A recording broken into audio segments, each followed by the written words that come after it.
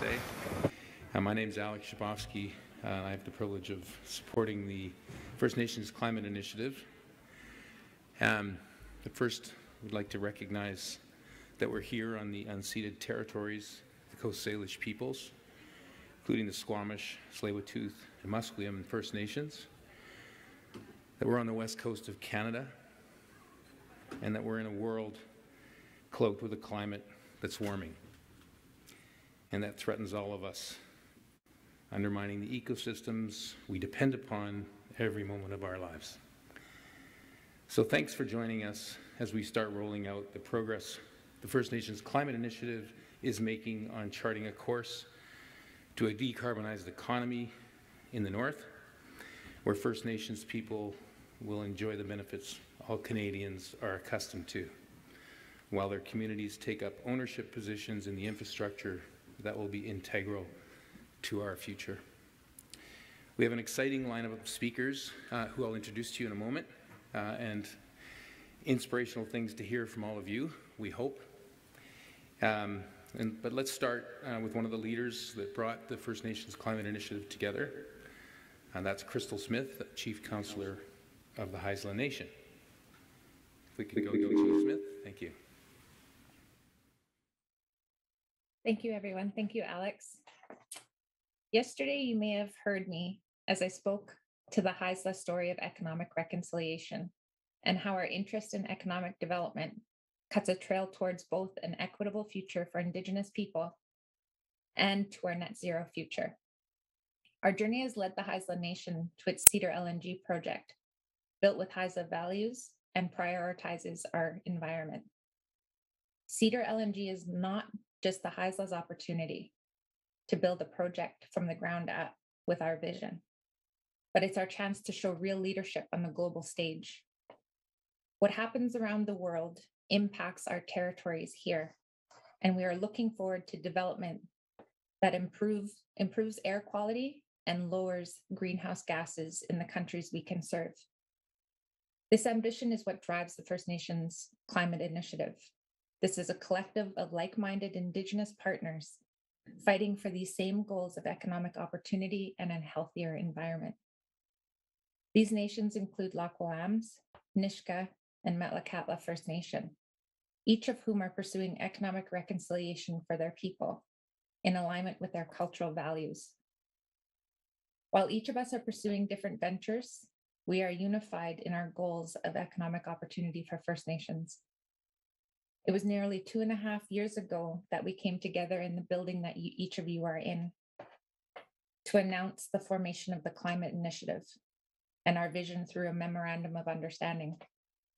Since that day, we've been working with our team, a group of leading environmental experts, government, and First Nations, to develop a concrete plan based on science and research that shows us how we can make our vision a reality.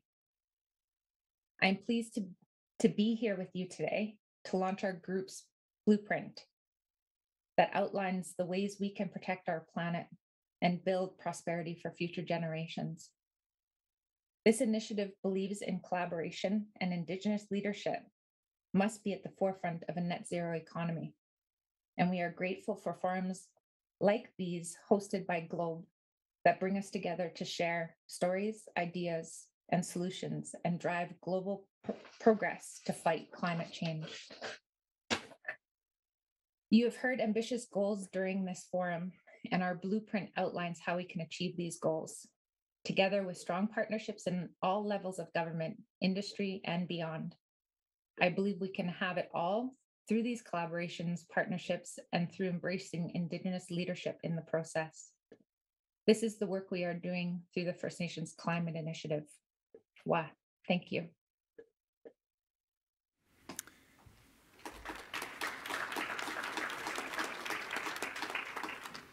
Thank you very much, Chief Smith. So as Crystal said, FNC started by investigating a relatively simple question. And that question was, is LNG part of the solution or part of the problem with climate change? And the communities such as Haisla and Nisga'a have been interested in developing these projects, and their communities are very concerned about climate change, as we all are.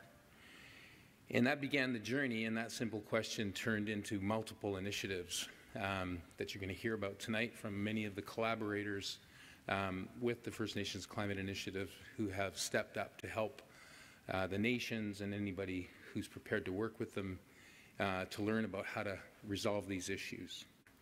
So we're looking forward to hearing from everyone, and just a couple of things we've learned so far. As one of the speakers in the previous panel said, natural gas is likely to play a role in the energy transition away from more GHG-intensive fuels. We know that coal to gas switching has played a big role in reducing emissions in the United States and Canada, even to a certain extent in China, and there's a lot more that can be done. We also know that if we're going to burn natural gas in the world, and we're going to need to stop doing that soon, it should be the cleanest natural gas that there is. And that happens to be produced in Canada. And several of these nations have ambition to produce it in their territories and want it to be the cleanest that there is. And so we can think about it globally, but we also have to think about it locally. And we know that LNG Canada is one of the biggest projects in Canadian history. And we also know that it's the largest emitter in British Columbia. And so the question is, what are we going to do about that? And how's that going to help us shift to a decarbonized economy? And so answering these questions is what spawned the Blueprint project, which is to figure out how we could get to where we need to get to from where we are and what we're doing now. And a whole bunch of organizations and companies have stepped up to help us try and figure that out. And that's who you're about to hear from. So one of the questions, if you sort of track the discussion we're about to have by way of questions, one of them is, how do we reduce the emissions associated with the gas infrastructure we're building and that we already have in place? Because we're going to need to do that. Whether we build any more, and there's certainly ambition to build some more, but how are we going to reduce it to zero and even beyond zero? And you'll hear us refer to beyond zero quite a bit. So Hatch Engineering's been helping us with that question. And Stephanie, one of the climate specialists with Hatch, is going to make a presentation in a moment. And then we know that however good a job we do at abating those emissions, we're still going to have residual emissions. And so what are we going to do about that? And there's a number of options. We heard from the Prime Minister yesterday that there's a lot of emphasis on carbon capture, utilization, and storage. We're going to be talking about that in June at the conference that we'll hold. But today, FNCI has been focused on nature-based solutions. And Candace, a member of the Haisla Nation and their environment manager, is going to be speaking about that. And then the question is, we know we need a lot of renewable energy in order to not just electrify the infrastructure we're building today or that we already have, but to electrify the future. And when you think about the Pacific Northwest, which is relatively poor in terms of the amount of renewable energy available, particularly on the coast, where's it going to come from and how's it going to get there? And Ron Monk with Kerwood Lytle stepped up together with other partners, BC Hydro, a number of other organizations, First Nations Major Projects Coalition, to analyze that question. So where are we going to get that renewable energy from? How are we going to get it to where it needs to be in time for when it needs to be there? And then finally, and not finally, but the last question we're going to talk about today is, well, what happens after 2050? You know, are we going to still be producing natural gas to burn, or are we going to be doing other things with it? And that's where Rob Seeley from E3 Merge, who's got a long history as a consulting chemical engineer and senior person in Shell Canada, and Tyler Bryant with Fortis BC are going to take us down the path towards hydrogen and talk about the different ways that hydrogen is part of the solution and how we can get into hydrogen from where we are today. So thank you very much for listening to my open. And I'd like to pass it over to Candace to start talking, to Stephanie to tell us about what Hatch Engineering's accomplished so far. Over to you, Stephanie. And just say the slide. Great, thank you, Alex. Hello, everyone. My name is Stephanie Gangle, and I'm a climate specialist here at Hatch in our climate change practice. Next slide. I'd like to thank everyone for having me here this afternoon. Today, I'll go through an overview of what Hatch is doing on the FNCI Blueprint study for low carbon LNG development in BC. I'd like to note that this work is being done in collaboration with FNCI and other industry collaborators, and we thank them for their participation in this work. Next slide. Here at Hatch, we're well aware of the forces at work on our clients with respect to climate change. And in response, we have a dedicated climate change business practice where we've been delivering project work that covers decarbonization technologies and supporting our clients to meet their climate goals with decarbonization road mapping and climate resilience assessments. Next slide. For this study, we're aiming to identify opportunities to support low carbon LNG development in BC, including potential process efficiencies, such as waste heat recovery, flare minimization, improved operating procedures to detect and address leaks, also clean energy use through renewables and the clean grid, carbon capture and storage, and future incorporation of hydrogen.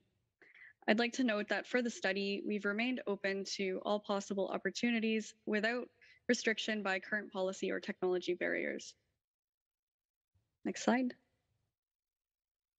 For the study, we're following our common approach for evaluating decarbonization roadmaps, which starts with first developing a greenhouse gas inventory to understand emissions drivers, and then identifying opportunities to reduce or neutralize emissions, followed by evaluating opportunities based on cost, risk, and GHG savings potential, and evaluation of pathways which combine different opportunities to achieve a combined GHG reduction over time.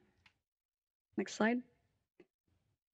For this study, we're looking at direct emissions, that is scope 1 and 2 emissions, from the assets included here, which are the upstream assets for extraction, the pipeline, and the LNG facility as well. Other downstream emissions in the value chain or emissions outside of the value chain were not considered for this study. In the study, we're considering 2 cases in the analysis. One is a non-electric facility in Kitimat, a non-electric LNG facility, that is, and also a Prince Rupert case looking at an all-electric LNG facility. Next slide. When comparing a breakdown of the GHG emissions for the 2 cases, which is shown here, for a 14 million ton per annum production capacity, we see a big reduction in greenhouse gases overall for the electric LNG facility, and that leaves the bulk of GHG emissions at the upstream assets, which were assumed in the study to be non-electric. Next slide. In decarbonization, the hierarchy followed is to seek first to eliminate or avoid sources of emissions through things like electrification and use of clean power through renewables or bioenergy, and then reduce remaining emissions as much as possible. And finally, neutralize residual emissions that cannot be reduced completely through things like nature-based solutions or other negative emissions technologies. Each area of the hierarchy has different opportunities that can be considered and are being looked at as part of this work. Slide. So looking at the upstream assets, we see the majority of GHG emissions arise from power generation through the combustion of natural gas at the non-electric upstream assets. This is a focus area for opportunities at the upstream, such as electrification to the cleaner power grid, or addition of renewables via microgrids, or other low emissions power generation technologies. Slide. At the pipeline assets, we see that fugitives are a larger driver of those emissions. Fugitives are a focus area for many operators already, as the government and private sector are targeting steep reductions in methane emissions through improved monitoring and digital solutions. Next slide. And finally, at the LNG facility, which showing here is the all-electric case, we see the biggest driver for GHG emissions are the incinerators, which are very challenging to eliminate as an emissions source completely. This will be a focus area for technologies like carbon capture and storage, along with opportunities in nature-based solutions or other negative emissions technologies to neutralize the residual emissions from these hard-to-abate sources. Slide. In conclusion, we can draw some key takeaways, including that the LNG value chain from the upstream assets to the port is very energy intensive, and a large capacity of clean energy will be needed to enable net zero LNG development by 2050. Also, distributed small sources of power generation and consumption at upstream assets and the pipeline make electrification in these areas a challenge. Nature-based solutions and other negative emissions technologies will be needed to neutralize hard-to-abate emissions, and therefore will play an important role in achieving net zero. Finally, this is a complex problem with no silver bullet, but many potential decarbonization opportunities exist.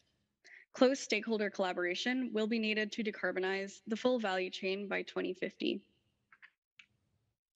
Thank you again for having me here today. I will now pass it back to Alex.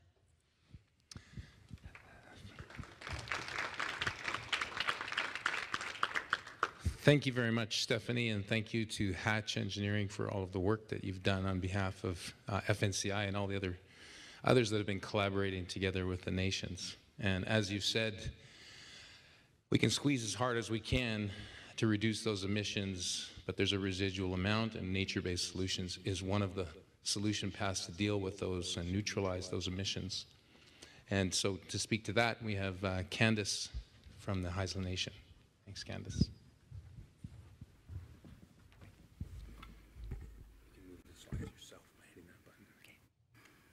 Thanks, Alex. So it's been 2 years since being in person, and as Elizabeth mentioned yesterday, it's so great to be here in person. And so if I stumble a bit, that's why. But I would like to say I'll let my shoes do the talking. So yes, next slide. So I'd like to provide a quick overview of my presentation.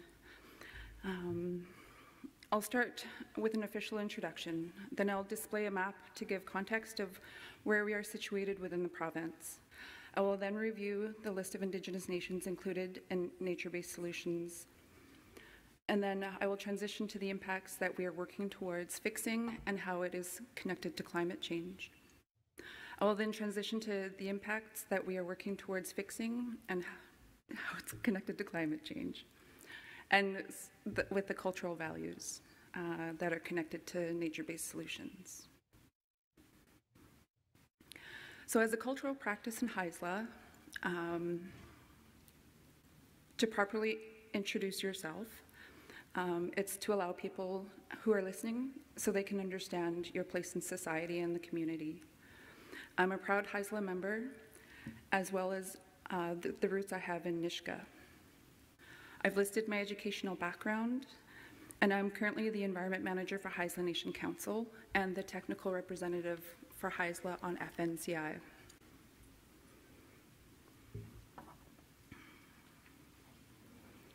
So this map shows where the FNCI nations are located. We are on the Pacific North Coast of the province. At the north, about a third of the way down, is the Nisga'a. Just to the south is Metlakatla, and just a bit farther south is Haisla. And within the Nature-Based Solutions Steering Committee, we have a number of nations who are interested in developing nature-based solution projects. Those include 3 Treaty 8 nations, Halfway River First Nations, Soto, and West Moberly. And I'll go back to the previous slide. So they're in the northeast corner of the province. And then we also have two carrier nations, Stelako and Saikus, and they're in the central portion of British Columbia.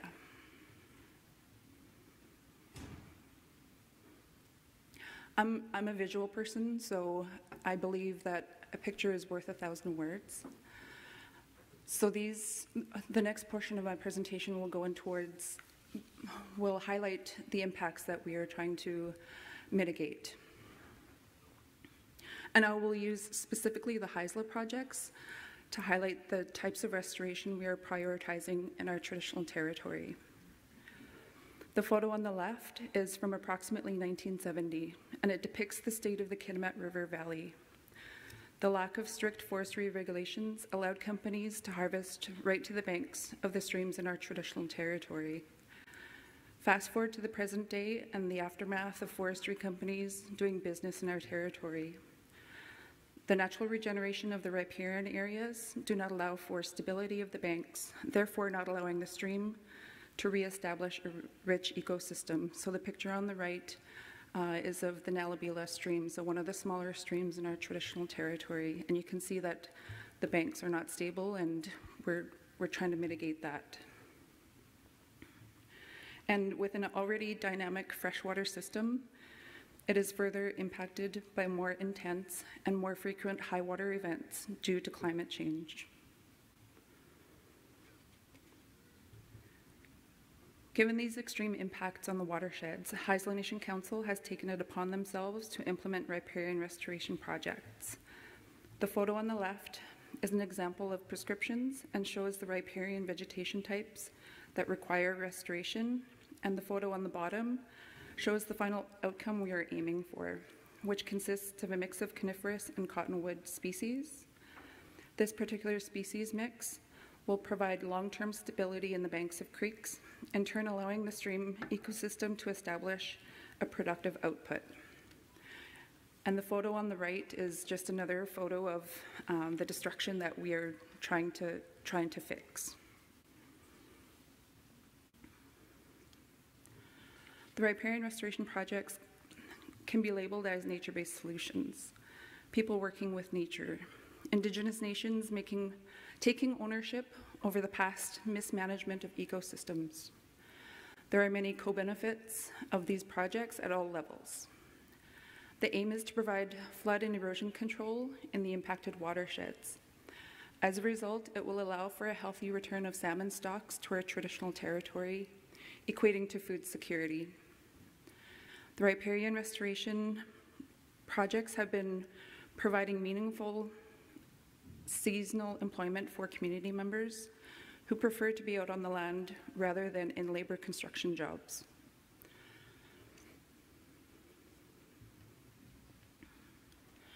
This is a photo of the motivation behind implementing nature-based solutions, both personally and professionally. Every year I work on our traditional foods. I usually have my daughter helping, and so having that as a cornerstone of our culture is the motivation to pass this on to the next generation coming up. So these are ulican hanging in my smokehouse from a couple weeks ago. The ulican run comes in March/April, and it signifies a new year. So from the Nisga'a side, we have a celebration called Hobie, which is the Nisga'a New Year. Traditional harvesting and processing, as I mentioned, is the core of our culture, and this is a photo of my smokehouse with salmon in it. Preservation of our culture is top priority, and nature-based solutions is a secondary benefit in doing so. First Nations Climate Initiative is working towards engaging more Indigenous nations in nature-based solutions, and this photo depicts a land-based mammal traditional harvesting and processing. I believe that's moose in a smokehouse. And that's it. Thank you.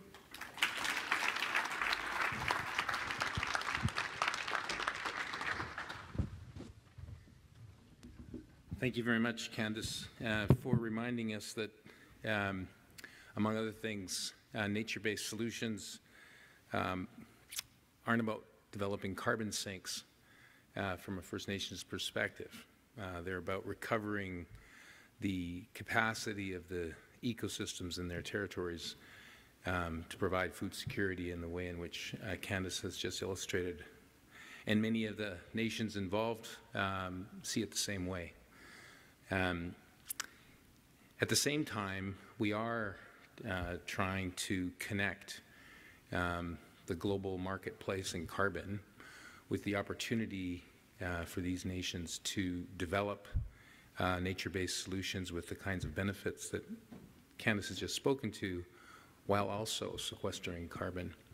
And so I just wanted to ask one of the people that's been helping with the NBS project is Alistair Handley with Radical Balance from Alberta, who's a carbon trader. Just to add a few things to what Candace has said in terms of providing the interface with the global carbon market and what's going on.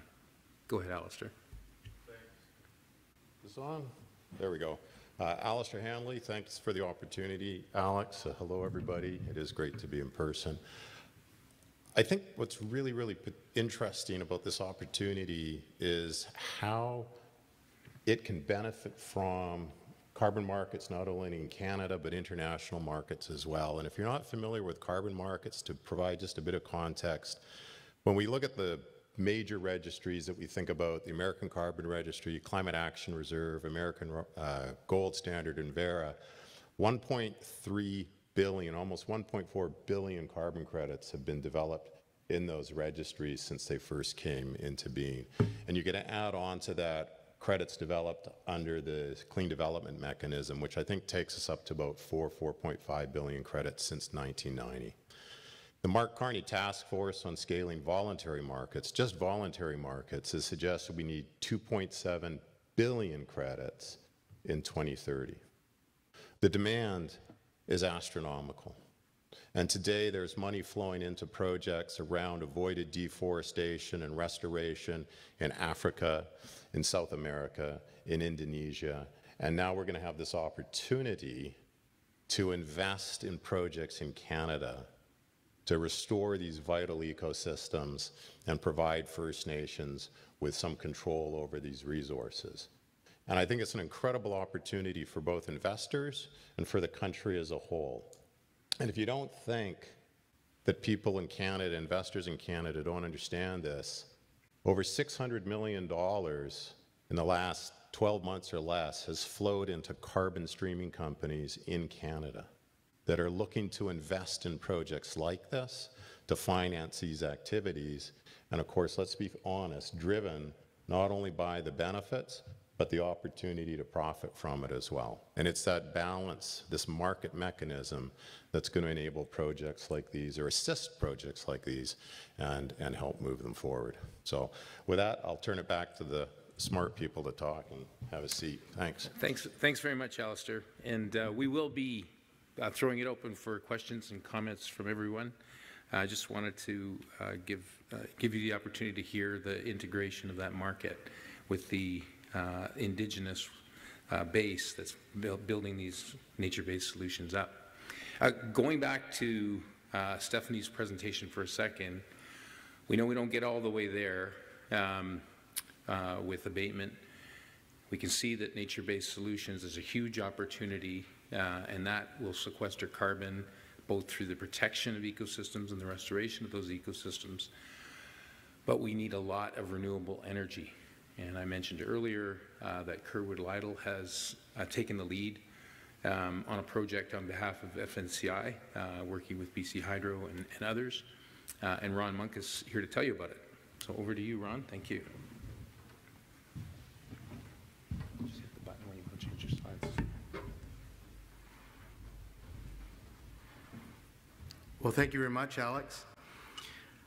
It's an honor to be on the Musqueam, Squamish, and Tsleil-Waututh Nation traditional territory, unceded traditional territory, and to work with the Haisla, the Metlakatla, the Lakwalams, and the Nishka on this very interesting project, and I'm sure that other Indigenous communities will join this project in the future. So I was asked to look at a electrified, liquefied natural gas scenario for Northwest British Columbia. It is an aggressive scenario in terms of its size. It's a scenario that is over 50 million tons per annum of liquefied natural gas. Lots of people in the room won't know what I'm talking about when I say that. It would require 3,200 megawatts of electricity, 28,000 gigawatt hours per year. So that, to put that in context, BC Hydro's Site C project is about 1,100 megawatts, 5,000 gigawatt hours per year. The entire BC system peaks at about 12,000 megawatts. So this is a massive scenario that would involve 5 or 6 large liquefied natural gas facilities. To put this in context with the Haisla Pembina Cedar LNG project, the amount of electricity that facility needs is about 200 megawatts. And these are facilities that would be electric drive. What we mean by that is that the refrigeration systems that are involved in compressing gases to cool the methane down to where it turns into a liquid, that those would be driven by electric drive motors, and that that electricity would be renewable. If you want to have a net zero liquefied natural gas, you really need to have net zero energy serving it. The energy to serve, or the electricity to serve a liquefied natural gas plant needs to be very, very reliable, because disrupting the liquefaction process is very disruptive to the process and would require flaring of methane or natural gas if it's disrupted. So this slide here gives you an indication of the scenario. I have about 10 slides, and I'm going to flip through basically the renewable energy opportunities in British Columbia, what they are in Northwest BC, and how this opportunity could be solved with renewable energy, storage, and transmission. So BC is fortunate in terms of having an abundance of renewable energy resources that have not yet been developed. A lot of renewable energy resources have been developed, and most of BC Hydro and FortisBC's electric system is served with renewable electricity, large hydroelectric, wind, biomass, and other renewable sources. We haven't put all the renewable sources on this map, but this gives you an indication of the massive amount of untapped renewable energy and storage in British Columbia. I'm going to zoom in on the Northwest in a moment, and you'll get a little more indication of what the opportunities are there. So this is a table that lists some of the renewable energy opportunities in Northwest BC or North Coast BC.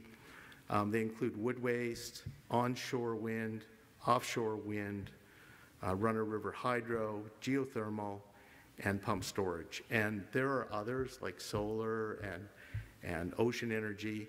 And we haven't included those in the list because I personally don't think at this time those are really part of the solution. I think the solutions are on this list and in transmission. By far the most cost-effective resource is onshore wind in Northwest BC, and it suffers from being intermittent. When it's not windy, you don't get wind energy. And so the idea is that probably needs to be coupled with transmission and or pump storage or hydroelectric with storage. One of the things that's really interesting about wind wind energy is the costs have dramatically declined over the last few decades. If this cost fraction is in real dollars, what that means is inflation is taken out of the picture. And if you look at this chart, you can see that the cost to build a wind energy project in most places of the world is about 25 to 30% of what it was a decade ago. So wind energy is one of those technologies, resources, where the cost is declining. And that's not true of very many things in the world these days. But it's true of a couple other things. Solar energy costs are declining rapidly, but Northwest British Columbia is not a very solar-rich place. So whereas it is a wind-rich place, it is a water-rich place. Battery costs are also declining rapidly, and as is hydrogen technology, and hydrogen can be used for storage. So I've got similar cost curves for lots of technologies, but I only have 7 to 10 minutes here, so we're going to move on. Costs are declining on certain technologies, so wind is part of the answer here. This is a supply curve. The economists will get this. How this curve works is basically if you, it shows by least cost to most cost what the onshore wind energy projects would cost as you buy more and more projects. And so typically you have the lowest ones over on the left that are about $35 a megawatt hour. So that's about 3.5 cents a kilowatt hour. And if you're paying a power bill in British Columbia right now, you're paying about 10 cents a kilowatt hour. So the cost of building a new wind project is about 1/3 of the cost of what you're paying as an end customer to BC Hydro today. Now, an important consideration is this is the at-site cost, and so there's transmission and distribution infrastructure required to get that to your home, only transmission infrastructure required to get it to an LNG plant. But that will add a few dollars a megawatt hour, depending on the location, to get it to the LNG site. And you can see here that there is, there's over 10,000 gigawatt hours of wind energy that can be developed in the northwest of BC. That's how much wind has been identified. And remember from earlier on, I said we were looking for 28,000 gigawatt hours in this ambitious scenario. So the point is, there's a lot of wind energy that could be developed in Northwest British Columbia, and it's cost effective. So, but it's intermittent. So we're going to need some storage or some transmission. These are the pump storage opportunities in Northwest British Columbia. And these are some of the best pump storage opportunities in the world with high elevation alpine lakes. And high elevation lakes will typically have low aquatic value. It needs to be assessed, but pump storage is a proven and identified opportunity for Northwest British Columbia. So we built a couple of scenarios of how this load could be served. Again, it's a huge, huge load, over 3,200 megawatts and 28,000 gigawatt hours. And so we figured 1,000 megawatts of onshore wind in this scenario, 2,000 megawatts of offshore wind. Offshore wind is more expensive because it's more expensive to build the structures that the wind turbines need to be placed on and to build the subsurface cables to connect to the land base. We included a high voltage DC cable to connect northeast BC to northwest BC, and that had 2,000 megawatts of capacity. And there is abundant capacity in generation in northeast BC existing and under construction with the 1,100 megawatt Site C project coming on in a couple of years. We also included some hydro storage in the area. There's and 500 megawatts of pump storage near Prince Rupert, and another 1,000 megawatts at another location. And then this is a map that sort of shows this, this idea. So there's an existing single 500 kV cable, a transmission line, overhead transmission line that runs from Prince George near the center of British Columbia to Terrace. And in one scenario here, we've shown a second dash line beside that. So that's an option, build another 500 kV line. We've shown a 500 kV loop running from Terrace to Prince Rupert up to the Nass Valley and New Ianche, the Nisga'a territory, and back down to Terrace, so that the potential LNG plants that need to be located on the coast for loading the LNG onto ships, so that those facilities could be linked with basically a looped transmission system and a dual feed to Terrace, which will provide the type of reliability that's needed for these types of plants. If you look at the little graphics on the chart, you can see an abundance of offshore wind in the Hecate Strait between Prince Rupert and Haida Gwaii, the Haida territory. There's an abundance of wind projects in the Haisla areas and in the Wet'suwet'en territories further east of Kitimat. There's geothermal potential in the area. There's hydroelectric potential in the area, and there's biomass potential. And those are all shown on this chart. And I don't have the time to spend much more time on that chart, other than to mention the dashed dotted line across the top is a possible high voltage DC cable that could be buried in a natural gas transmission line right away. And you don't do that with alternating current because of induction. You can ask me later about induction if you're not technically knowledgeable what that is, but you don't want to mix high voltage AC and gas pipelines because it's bad news for both. But direct current is fine. And so burying a double pole direct current transmission line near the gas transmission right away is a good idea. There's other problems with DC is that you basically need a converter station, an inverter station, if you're going to serve a motor load off that. And so if you want to, say, serve a pipeline compressor off a DC line, you're going to need to build an inverter to go from DC to AC to be able to serve the motor in most cases. So what are the, they actually asked the engineer to talk about some policy opportunities, and so I've listed a few of them. One of them is First Nation ownership. First Nation ownership of the renewable energy opportunities. First Nation ownership of the power transmission opportunities we're talking about here. First Nation ownership of the gas transmission line, which is what is happening now for Coastal GasLink. New policies to encourage building transmission in advance of need. The policy in British Columbia right now, basically BC Hydro needs a firm commitment from a customer before they can basically do an investment decision to build a transmission line.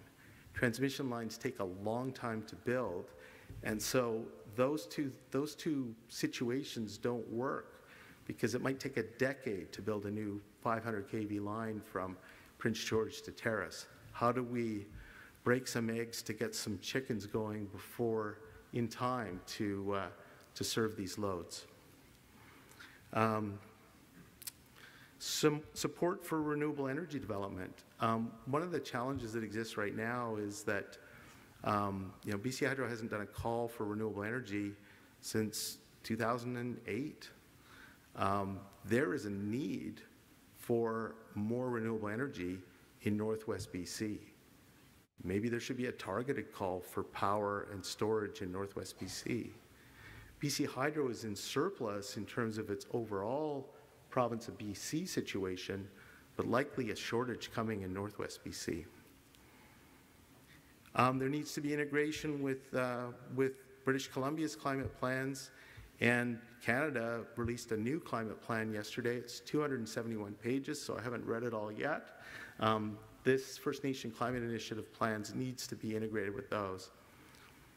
And there needs to be the recognition, this is super important, and Alistair will have comments on this. It's important that it be recognized that net zero LNG produced in Canada or British Columbia in the territory of these nations, if it's displacing coal-fired generation in other parts of the world, it is a part of a climate solution. So proving that and getting the credit for that under what I believe, correct me, the policy people correct me, I believe it's Article 6 of the Paris Accord is how you would go about that. I understand that's very complicated, but that's an important step in this. So those are my slides. Back to you, Alex.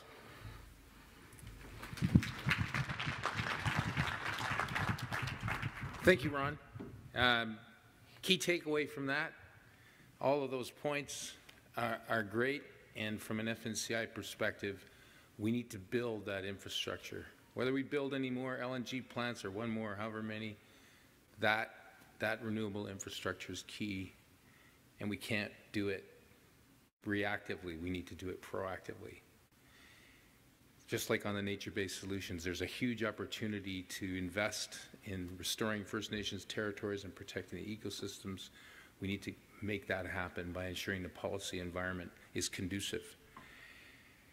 So now imagine we're at 2050, we actually got to net zero, and we've neutralized the carbon emission, or the CO2 emissions, the other carbon emissions from this infrastructure. And what are we going to do with the gas? Where are we going? What are the options out there? And to introduce us to these ideas, many of you already share them.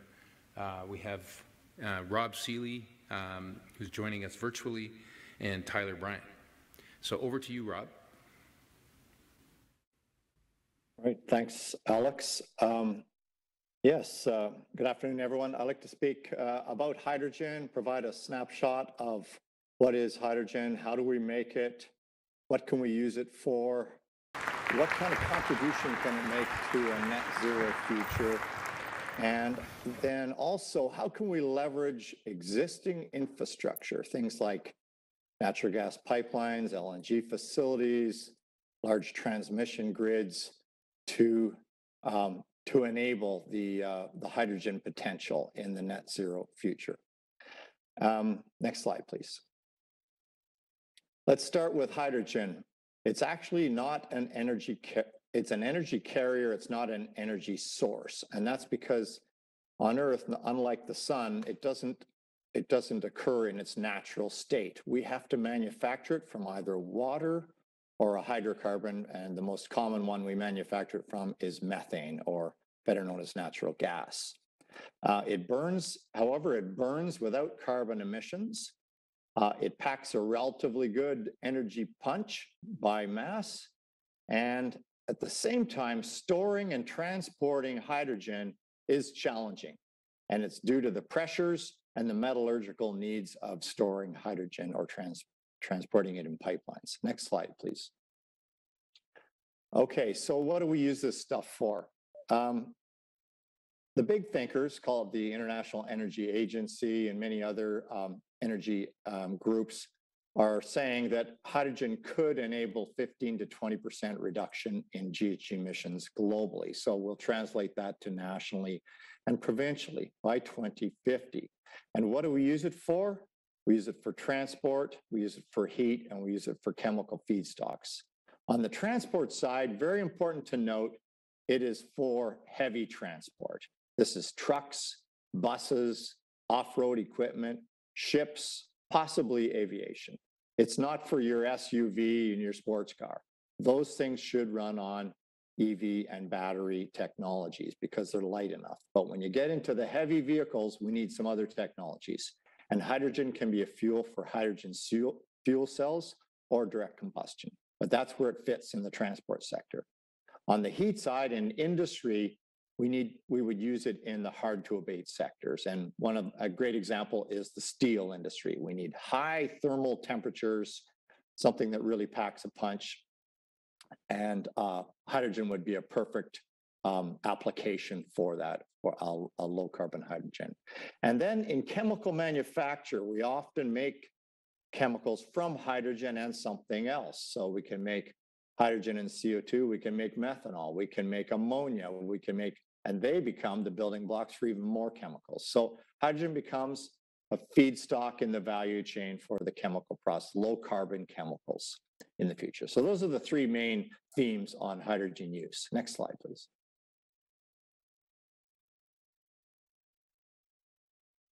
Okay, so how do we make it? Let's start with electrolysis. This is well known that we would use electricity and we would separate hydrogen and oxygen atoms from water.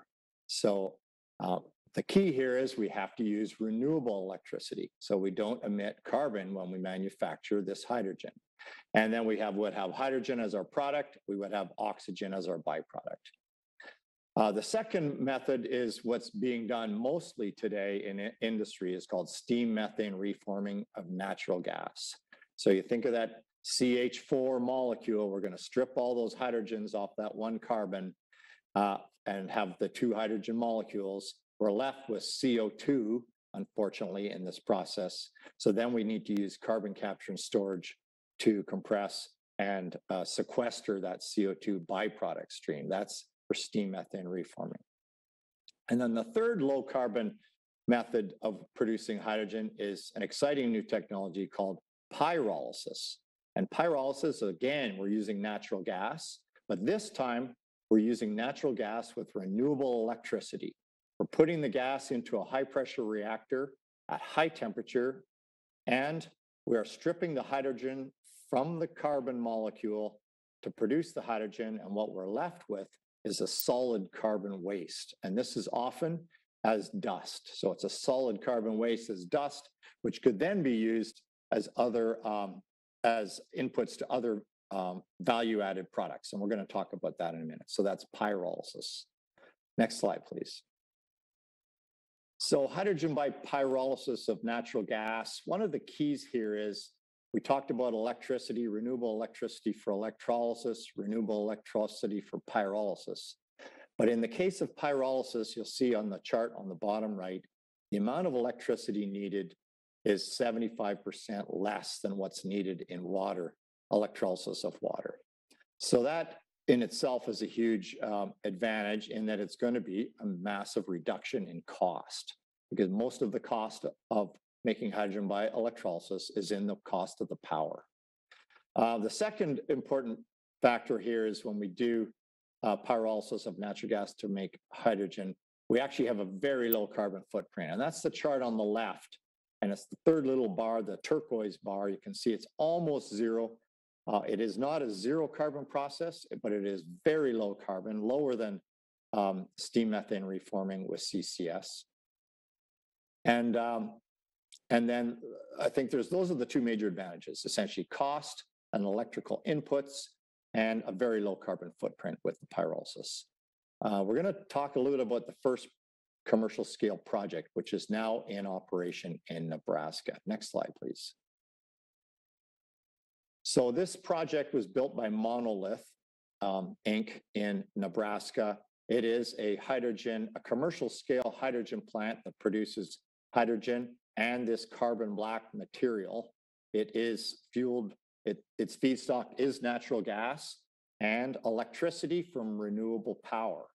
And so that's the key. Otherwise, we're not going to have low carbon hydrogen. The solid carbon waste from this project is used for the manufacture of tires, but it could also be used in many other products. We could think of carbon fibers. We could think of anodes, cathodes for electrolysis, for heavy industry, these kinds of things. One of the other key advantages is you're using natural gas infrastructure to deliver the feedstock for the plant. So when you're thinking about we want to move the hydrogen molecules as natural gas a long way, we move them through our natural gas pipelines to the point where the hydrogen is needed. And the Monolith project has had a little over a year's successful operation, coming up on 2 years possibly. And they've just recently secured a $1 billion loan from the US government for a major expansion of this plant. So it will become, instead of a 5,000 ton per year plant of hydrogen, they're expanding it to 50,000 tons per year. So a 10 times expansion is being planned for this project. Next slide, please. So what about developing hydrogen infrastructure for BC? Well, the experts are saying we should develop these hydrogen projects around hubs, around ports and industrial complexes. We could think of the Port of Vancouver or Kitimat, Rupert. We could think of Prince George as an industrial complex, but these are the kinds of places where these hydrogen projects should be developed. And then what kind of hydrogen should we be producing? Well, that depends. It depends on the resources of that hub and area. Do you have good sequestration potential? Do you have good renewable power supply? Do you have natural gas supply that you could use? These are the things that will decide it. So you shouldn't be picking winners and losers on the type of hydrogen manufacture. The type of infrastructure and geology will dictate what technology could be used for manufacture. And when we talk about distribution of hubs, I mentioned that transportation and storage was challenging. Hydrogen pipelines are possible. It's a special metallurgy that's needed for transporting hydrogen. It's a stainless steel metallurgy. So one would think this kind of pipelines should be in for more local distribution, not long distances. A long distance stainless steel pipeline is going to be very expensive. So for long range transport, we should think about continuing to move it as natural gas in the infrastructure that we have today, and then convert it to hydrogen at the location or hub that it's needed through the technologies available, whether it's pyrolysis or steam methane reforming with CCS. Next slide, please. And when we think about moving it off the continent, we need to think a little bit differently. We hear about people proposing to manufacture large volumes of hydrogen and ship it around the world. But there are also projects talking about, well, we should actually convert it to methanol or ammonia and ship it in that form that it's more efficient. And so that brings us back to this little chart here, a very important chart for intercontinental transport, and that is energy density. And we need to think about the energy density of what we're transporting. And so we start on the left with compressed hydrogen, and then liquid hydrogen is next, and then methanol, and then ammonia. And then liquefied natural gas is actually almost to gasoline in terms of energy density. So one might think, well, we can continue to use our LNG terminals in Kitimat, move that LNG as liquefied natural gas to a country that wants it. And if they want to convert it to hydrogen, that makes the most sense for them to do it either by pyrolysis or by steam methane reforming if they have suitable subsurface. So that's an important factor on intercontinental transport. Next slide, please. And then let's just think about the ports of Kitimat, Prince Rupert, and what will these ports look like in the future? Will they be low carbon energy hubs, both manufacturing and transporting low carbon energy sources around the world and manufacturing low carbon energy sources for our country? And so I think that potential is very much there. If it starts with LNG today, which is being built in Kitimat, world scale LNG, then why couldn't we use some of that gas to make hydrogen through either with pyrolysis technology, or we could use surplus renewable energy in the region and manufacture hydrogen from water and produce it from using electrolysis. And then once we have the hydrogen there, whether we're using it locally, domestically, or shipping it internationally, we could also manufacture other low carbon energy products such as methanol or ammonia, which could be shipped domestically or shipped internationally. So these ports then become tend to build on the infrastructure that we're building today rather than us thinking about, oh, the infrastructure we're building today is obsolete. No, the infrastructure we're building today is laying the building blocks for the infrastructure of tomorrow. Anyways, that is my talk on hydrogen, and happy to take some questions a little later. Thank you.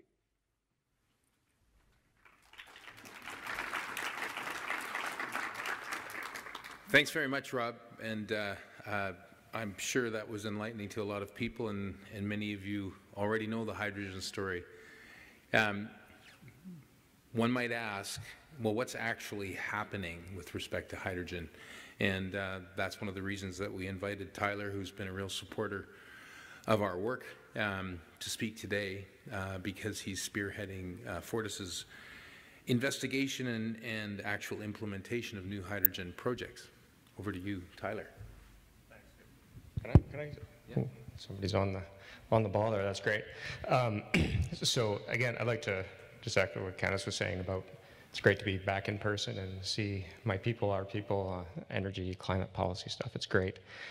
I decided, I don't know why I did this, but I was saying, 2 years, people are going to see a lot of slides, so I'm not going to use slides. But now I'm realizing it's like driving around without Google Maps or something. I don't have a crutch here, so I'm just going to give some remarks about what we're up to at Fortis BC, and to maybe just give you a message of hope and opportunity, and really of excitement, of the partnership opportunities that we see to both produce renewable energy and to partner with Indigenous communities across the province and others.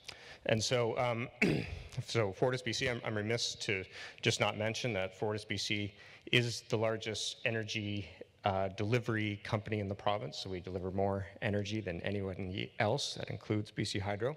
So just a major part of the province's energy infrastructure backbone.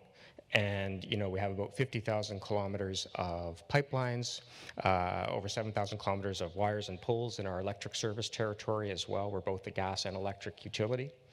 And in that capacity, our infrastructure delivers energy to about 135 communities, and that includes 57 and soon to be 58 Indigenous communities in the province. So the newest one that we're going to hook up is the Weewaikai and Campbell River, and there's more plans from there on, and maybe with the Semiahmoo. And so, we have a large role in just delivering energy to those communities, but also because our infrastructure spans the province, it obviously overlaps with over 150 different traditional territories across the province. And so, it's a big role, a big responsibility we have. We have a lot of touch points, a lot of engagement with Indigenous groups, and we really are striving to reach authentic and respectful engagement and relationships with Indigenous groups across that province. And we see that as essential towards reconciliation. We see reconciliation as of high benefit, not just to the Indigenous communities in this province, but to all of our customers.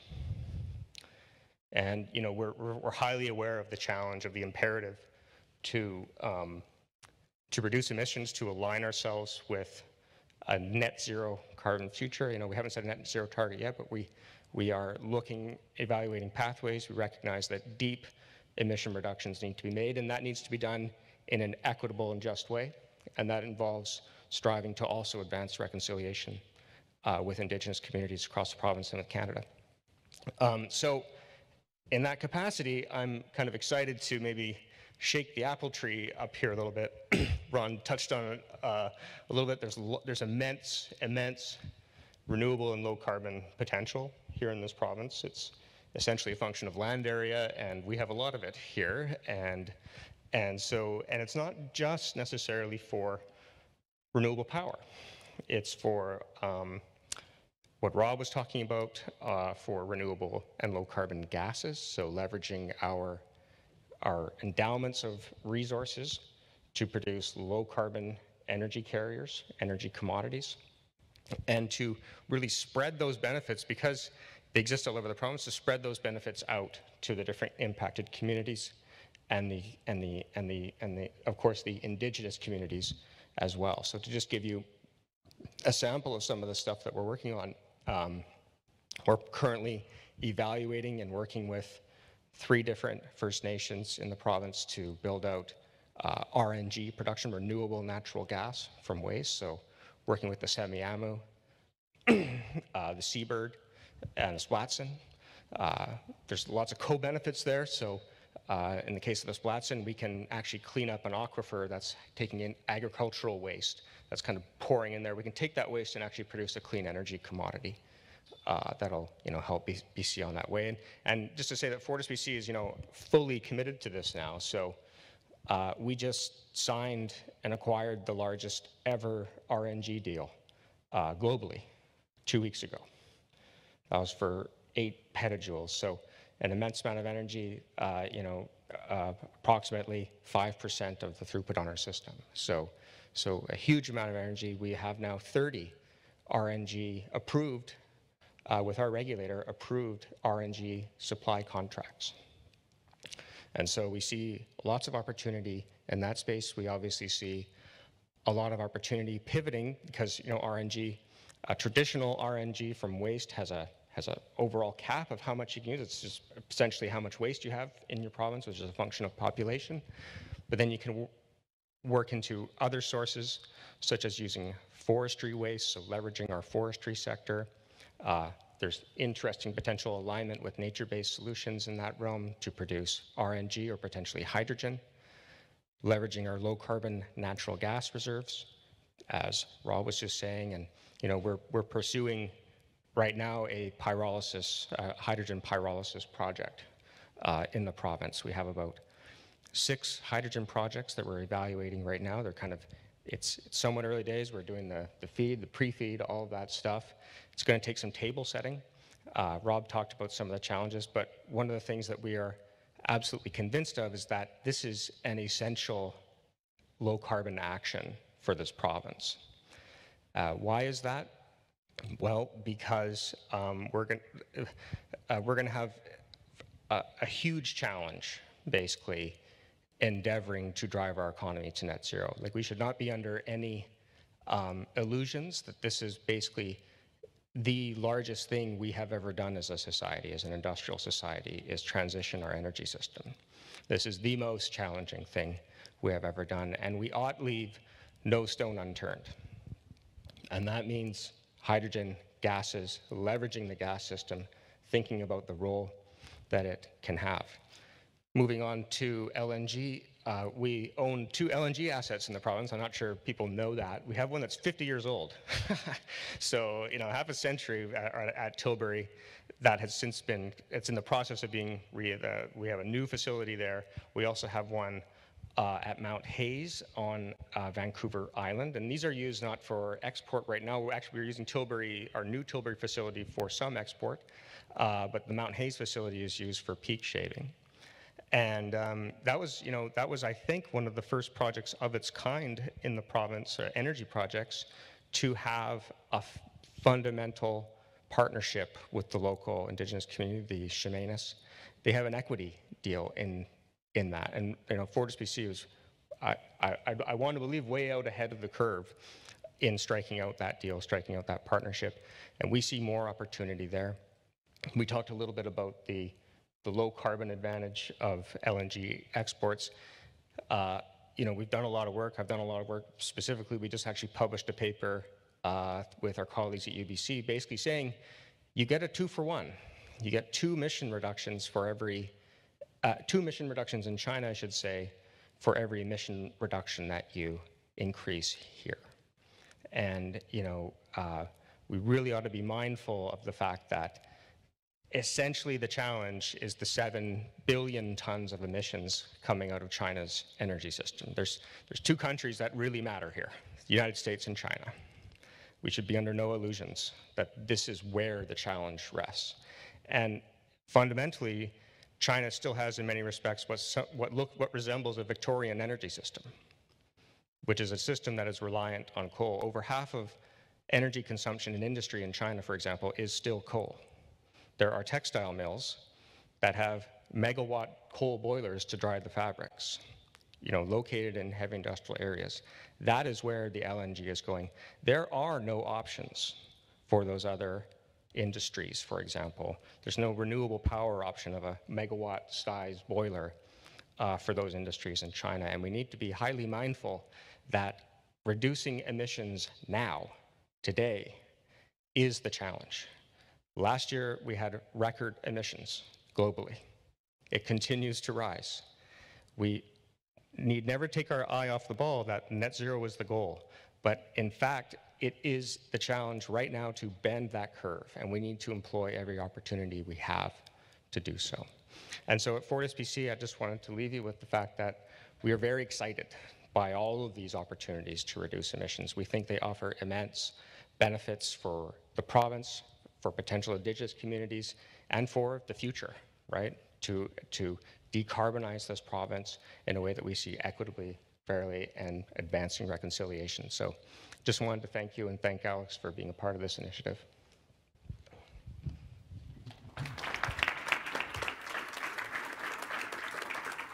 Thank you very much, Tyler. Inspiring words, as always. Well, thank you. Rob Seeley was talking about energy density, and I think we should have been talking about information density. And so appreciate your patience and concentration. Hopefully you can see that this initiative is trying to leave no stone unturned in trying to figure out how we get from where we are now, not just to net zero, but actually beyond zero. And we're going to talk about that a little bit towards the end. And speaking of, as I throw it open to you to say what you'd like to say or ask whatever questions you would, we are where we are. And we are building a pipeline to Kitimat and building an LNG plant in Kitimat that we need to get to net zero. And so we have someone in the audience from CGL who I told I was going to buttonhole him, and I am right now, to just provide a perspective on shepherding one of the biggest investments in our history and how we're going to get from where we are now to that future. You've heard what we've had to say. We'd like to hear what you think of it. And then for those of you that would like to make a comment or ask a question, please just step up to the mic. Thanks. Go ahead, Tom Sire from CGL. Yeah, definitely information dense panel. Thank you so much. Alex, and thanks for the opportunity to talk for a second about Coastal GasLink and its role in our journey to make a net zero commitment, which our company did, TC Energy, last year. It did make a net zero 2050 commitment. And now it's all about what are those pathways. Well, the pathways, we've talked a lot about it already today. There's portfolio shifting. There's the move on the CCUS side. For us at TC, we've already made some very significant commitments around hydrogen and other work, but specifically to our project, actually one of my other colleagues here, Carrie Booth, does a lot of work in this area with us as well. I think and I'm just going to focus in on, I think, an important comment that the FNCI is really kind of spearheading in this jurisdiction. Every jurisdiction has a different pathway, different risks, different opportunities to get to a net zero outcome. And I think that if we're going to be successful in this jurisdiction, it really is going to be to bolt onto ESGI, because everything we see in the energy space is going to need to be done either collaboratively or, in the case of Coastal GasLink, we do now have Indigenous equity partners that are going to be coming in addition to our 20 agreements with nations right across the corridor. So, the kind of opportunity side that we've heard a whole bunch about today is definitely going to have to continue to be that collaborative piece with our Indigenous partners. I think the kind of triple or double word score at a minimum that we get out of a lot of this work, though, and I'll give a lot of credit to the work that you've been doing on nature-based solutions. The reality is, again, back to every jurisdiction's pathway to net zero is different. It'll be very difficult for our project to electrify everything. So yes, we do have CCUS opportunities and other things, but we are going to more than likely need some form of offset nature-based solutions. There are myriad opportunities along that pipeline corridor to do NBS work. And, we're very excited to be part of that. And Ron, you mentioned our government friends and their new policy frameworks they've got coming. There's certainly going to be really critical details that's going to help inform us on what that journey is going to look like, either from a regulatory process or others. And we're certainly going to encourage them to continue engaging with their other government partners, and that's the Indigenous communities, in this jurisdiction and elsewhere. So, Alex, I'm probably just going to stop there, but I did actually have one question, actually, probably for maybe even for Tyler. In terms of some of the near-term opportunities that you see with our pipeline infrastructure, I think there's I wouldn't call it mythology, but I think there's a bit of a misunderstanding about just how quickly we can get our infrastructure turned over into hydrogen. So maybe Rob, if you want to take a crack at that, if he's still on too as well. I think it's a really important part of that pathway conversation that we're talking about. Thank you very much. Thanks, Tom. Sorry, you didn't launch me a softball here. I didn't set this up, but I've talked about this. You know, we need to think.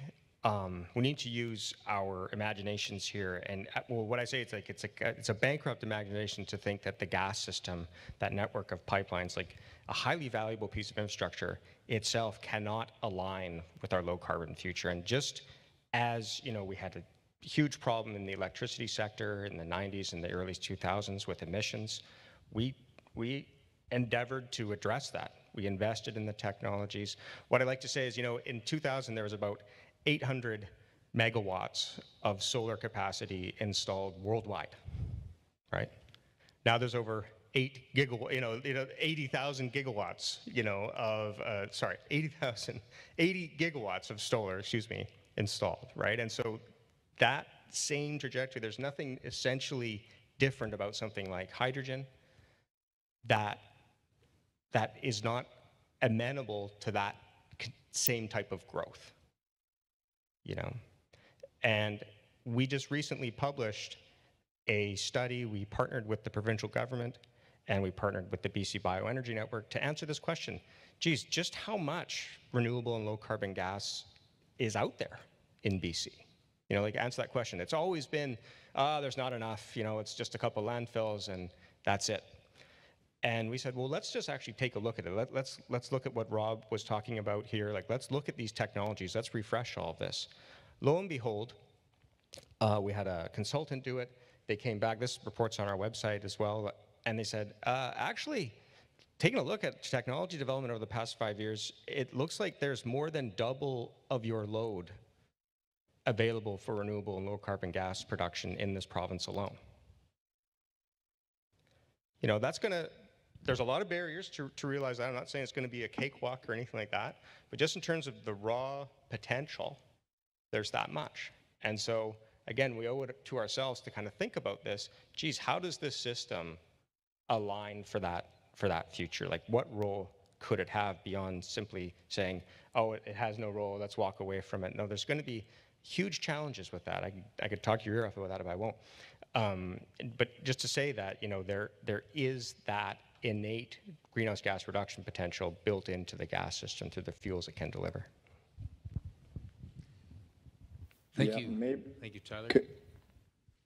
Go ahead. Could I add just a comment? Maybe back to the question, the speed of transition for utilization of pipelines for hydrogen. I think my take on it is that, and I did mention this in my presentation, that for long distance transport, we should continue to move the molecules as natural gas. If we're going to build a 600 or 700 or 800 kilometer hydrogen pipeline, well, I can tell you it's going to be all stainless steel, metallurgy, 320, 321, whatever, and it's going to be very, very expensive. So, but why not just continue to use the pipelines we have, moving natural gas to the location where we need hydrogen, and then we manufacture it there. So for long distances, we should be just using gas pipelines to move gas. If we're going to have a short distribution system, maybe call it in cities now where we're moving things around 10, 20, 50, that's a different scenario. Then we can build hydrogen distribution network in a high stainless metallurgy I had the opportunity to build one in Scotford in North Saskatchewan area, 100-kilometer hydrogen pipeline. And yep, it was all stainless steel. Anyway, so that's my take on the whole pipeline thing. There's blending of hydrogen into carbon steel pipes designed for natural gas. That'll be very, very challenging. Yeah, so we need to keep these things separate if we can. Thank you both. I think we have a couple of questions from our virtual audience or comments. I think Shanda's going to enlighten us to what they are. Yes, we have, hello. We have 2 online questions, and I think there's only about 8 minutes left in this session. So I'll just read them both, and maybe we could just spend 2 minutes on each. So this is probably for Ron or Tyler. Is there potential for partnerships with the forest industry to supply biomass for bioenergy, reducing the need for slash burning and incentivizing wildfire risk mitigation by reducing fuel loads? And as you're thinking about that, the second question, smaller industrial projects, including LNG facilities that are coming online, struggle with capacity and expertise to develop, implement net zero plans. Any advice on how to facilitate info sharing and collaboration with more established players? Okay, well, I can tackle the first question about bioenergy. The answer is yes, and it was identified in my talk. There is waste wood in northwest British Columbia that could be used for producing electricity and heat. There's not a huge amount, though, that's cost effective because a lot of the waste fiber is going into pellets for export, typically to Europe. And scavenging the waste wood out of the forest can be really costly. Certainly, that should be done to reduce wildfire risks for communities, but that has a different risk reduction lens than actual cost. So going to the forest to get waste wood to use it for energy, it's tough to get that to pencil in a low-cost way, but it's certainly out there. I'll offer the slightly amended perspective of, yes, there is huge potential for waste wood. Ron's thinking about the global LNG trade with its very tight margins, but here in BC we have something called the Greenhouse Gas Reduction Regulation, which allows us to acquire renewable low-carbon gases up to $30 a gigajoule. We're the only jurisdiction in North America with an enabling legislation like that. And so when you have that type of cap or that type of cost perspective, then in fact a lot of that forestry waste, the slash pilings, does look like it's cost effective.